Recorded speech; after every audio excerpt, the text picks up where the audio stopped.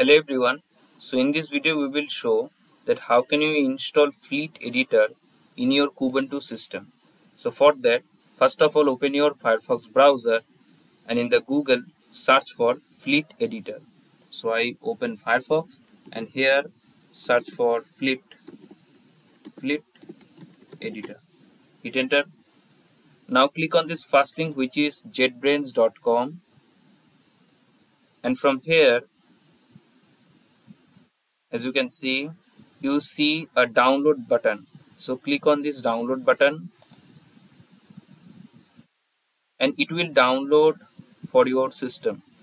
So select this download toolbox app, because basically you need to install a toolbox, and inside that toolbox you can get your Fleet Editor.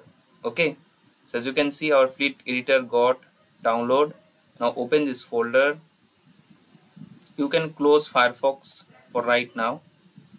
Open your file manager and here is the folder. Now click on here and click on where the extract, click on extract here. Okay, now open this up and you can see this is the toolbox. Now before installing this, open your terminal and from here type sudo apt update and provide your super user password and hit enter, because whatever the software you need to install, always update your repository first. Alright, now first open your terminal and type ls. So as you can see, this is the JetBrains toolbox.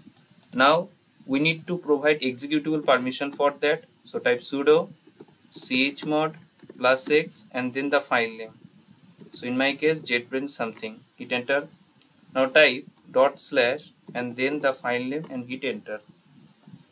So as you can see, it will install in our system within couple of seconds.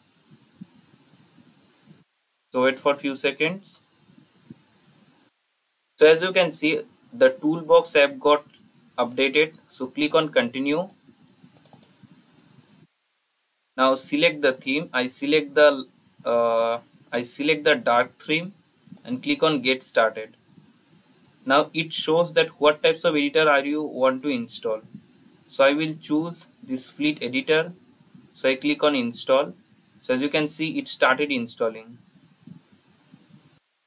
So as you can see, Fleet Editor got installed in our system.